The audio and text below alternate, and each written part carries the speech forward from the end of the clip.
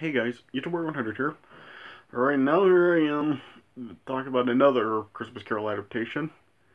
Now I'm gonna go over the Muppet Christmas Carol. So, yeah, this is a really good movie.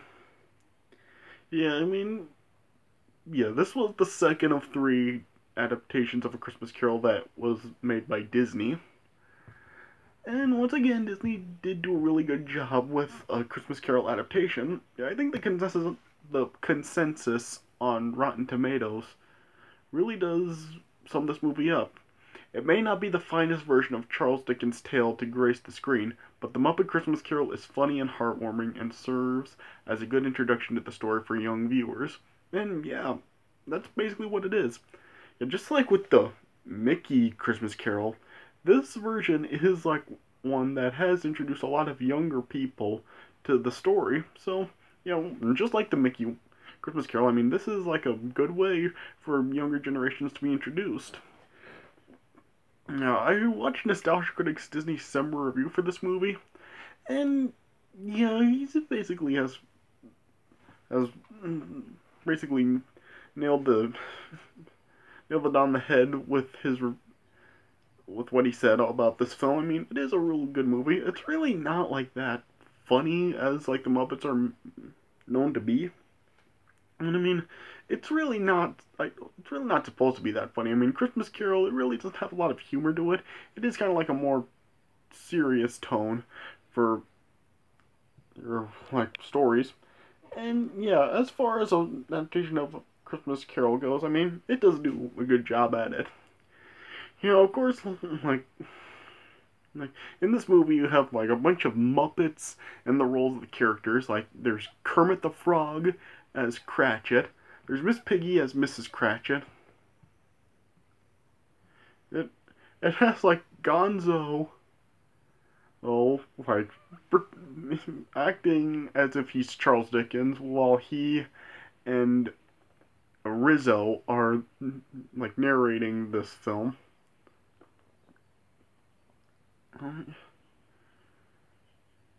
Yeah, you have like of course like the biggest thing ever, like probably the thing that was just like way too obvious to avoid was Fozzie as Fozziewig. Like Nostalgia Critic said in his review, yeah, this movie was probably just put together just to use that pun.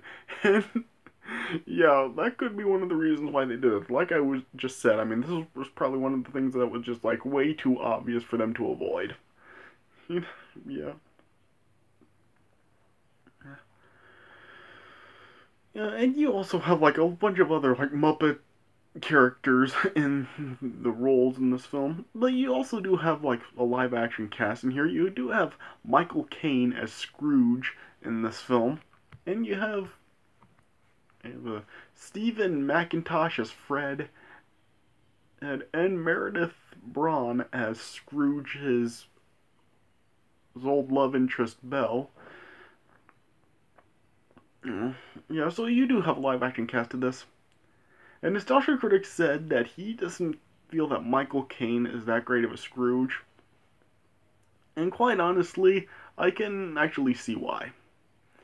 Because, yeah, it does seem like just, there are some things where you just feel like Michael Caine does phone it in. Like that scene where he's dancing with the Ghost of Christmas Present as he's singing that song. And, yeah, just some line deliveries and just the way he acts sometimes, just, it really doesn't seem that legit. Just feels really phoned in. And plus, for me personally, since I've like seen Michael Caine in a lot of different movies, he was in the third Austin Powers film, Secondhand Lions. Of course, he was Alfred in the Dark Knight trilogy. After everything that I've seen Michael Caine in, I just I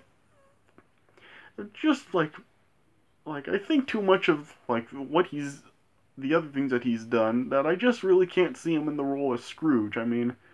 I remember a while ago, I was watching like Justin Shady's old video about how he felt about Ben Affleck as being now the new Batman, he was saying that you're thinking too much of like the actor, because the actor's so famous that you just really don't think of him and just can't take him seriously in the role. And I think that may be the case here too. Just after everything I've seen Michael Caine in, I just really just don't take him like that much as Scrooge. I mean, I'm sure back then, like back when this movie was originally released, like it was easier to actually take Michael Caine in the role. Well, because yeah, this movie was before he did all that stuff that I've seen him in before. But for me, since I like saw like all of that stuff before, and I've just watched a bunch of stuff with Michael Caine, and then watching this, I just really don't get that feeling with it. Yeah, but I mean, Michael Caine overall, he's not bad in the role. I mean, he still does, like, guess, a decent job. So, yeah, I really can't say, like, Michael Caine's really the worst Scrooge of all time. Like, he's still a decent Scrooge. Yeah. And, yeah, it also is interesting that they do make, like, they do, like, do kind of, like, certain changes into this version that isn't really in any other versions of A Christmas Carol. Like, instead of just Jacob Marley as Scrooge's old partner, instead, like, Scrooge has two deceased partners that are, like, now carrying chains: Jacob Marley and Robert Marley. So, yeah, it's interesting to see that there are two spirits that come to warn Scrooge and or his partners rather than just one. Yeah, and this movie, like, as a live action movie, it is, like, finally good. Like, when it shows Jacob Marley's face in the Scrooge's door knocker, like, it actually shows, like, the knocker actually does transform into Marley's face rather than just it fading in and stuff. So, yeah, it's good to finally see that done good. Yeah, and it has a good design for the Ghost of Christmas Past. Ghost of Christmas Past is kind of like, once again, kind of like a small angel. That does seem pretty ageless. As you, and it once again just goes through the timeline stuff. The Ghost of Christmas Past shows Scrooge, like, when he was like kind of lonely in school, and then how he was employed by Fozziwig. Yeah, and like how he then fell in love with Belle, but Belle eventually left Scrooge when she felt that he cared more about money than her. And then when we come to the Ghost of Christmas Present, once again, like, another, like, really great, like, kind of twist here, kind of like a different thing that they do with the Ghost of Christmas Present here. Is how the Ghost of Christmas Present really is always, like, has basically a short-term memory, since, like, actually is living in the present. And so, yeah, I mean, yeah, the Ghost of Christmas Present just, like, forgets he says things and he says them again. Yeah, basically, like, he forgets them, like, right away. It kind of reminds me of, like, from 51st Dates with the 10-second Tom. Yeah, it kind of does remind me of somewhat of that. Yeah. Yeah. And the Ghost of Christmas Present does show Scrooge, the position Cratchit is in, and how the small food portions that he's able to provide for his family. And what I really do like about this scene is that when it shows Cratchit's family, of course it has, like, as I said, Cratchit is played by Kermit, and his wife is played by Miss Piggy. And what I really like about it is that the daughters are also pigs, and the sons are frogs. So I do kind of that's a pretty, like, good twist for it. Yeah, and yeah, it has, like, Tiny Tim, of course. Tiny Tim is the small frog. Yeah, Tiny Tim is actually played by Robin the Frog. Yeah. And eventually, like, once the Ghost of Christmas Present is about to leave Scrooge, it just shows that the Ghost of Christmas Present is actually, like, starting to really age.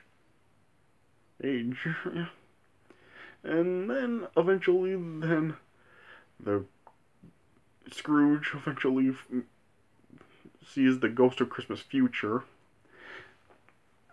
And yeah, the Ghost of Christmas Future really is not that like dark or mysterious here, but this is a Muppet movie, so I guess it's not really supposed to be that intimidating.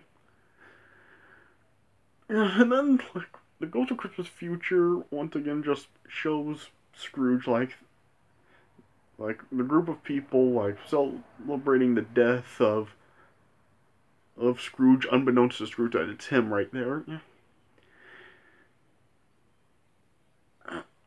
And also like in Fred's home, it's like showing that Fred is like playing kind of like a questions game or a guessing game, basically saying that Scrooge is basically just cold and heartless and stuff. And then it shows the Cratchit family just mourning over the death of Tiny Tim once again, yeah. And then Scrooge eventually then discovers that he will also die also. And I mean, the movie tries to really get a good kind of reaction and like a good feel for it. Like it does try to give it like that feel that it had in the '84 film. It does kind of have like a similar music tone to it, but it just really doesn't come off as well as the 1984 film did. Like the 1984 film just went perfectly. Like when Scrooge wiped off the snow off of the stone and saw that his name was on the grave, and the music that played it was just perfect for the scene. This film, like it tries to do it that same way, but it just doesn't come off like that. You know.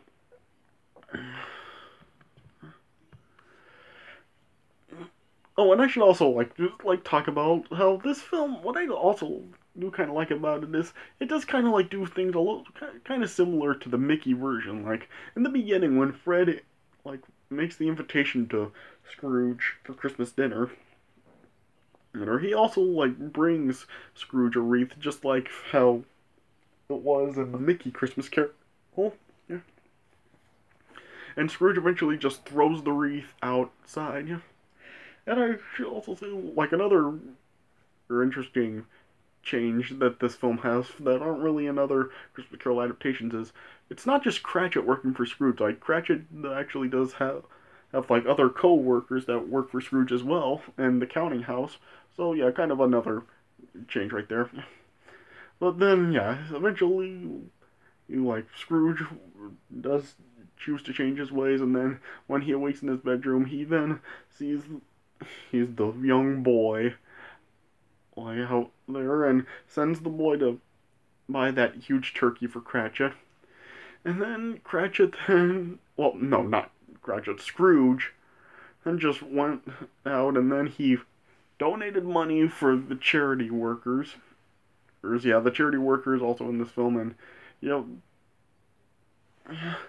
and yeah, and throughout this film, like you, as I've said, have Gonzo as Dickens and also Rizzo, just always narrating, and yeah, there's like stuff always happening to them throughout the film. Like the film, like just like keeps cutting over to like Gonzo and Rizzo, and it seems like every time something happens to them, well, it's mostly Rizzo the stuff happens to.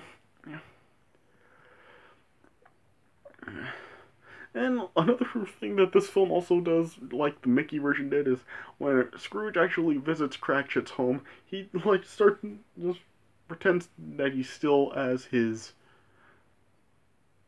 like stern, cold personality attitude, but then he then reveals his how he's changed his attitude to Cratchit, and then he raises his salary and then pays off mortgage and stuff, and then yeah, then it just ends with Gonzo and Rizzo just explaining like the same thing that we've heard before, how Tiny Tim doesn't die, and then he becomes close to Scrooge, and Scrooge is basically a secondary father to Tiny Tim, and then it just shows like basically the entire neighborhood celebrating Christmas with Scrooge and the Cratchit family.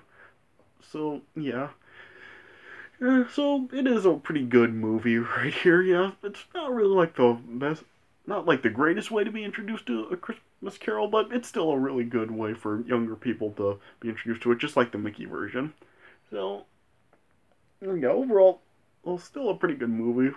Yeah, I mean, yeah, it is like a good version to watch, especially with just like the Mickey one. It's like a good family version of A Christmas Carol to watch.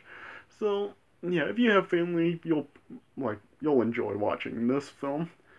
All right, so yeah, I guess that's all I really have to say about the Muppet Christmas Carol. A good movie, not the best adaptation of A Christmas Carol, and really not like the usual Muppet project that you would expect, but still a good film. Oh, and also, yeah, this film was also like in dedication to Jim Henson because yeah, Jim Henson had just because yeah, you all know Jim Henson, the creator of the Muppets.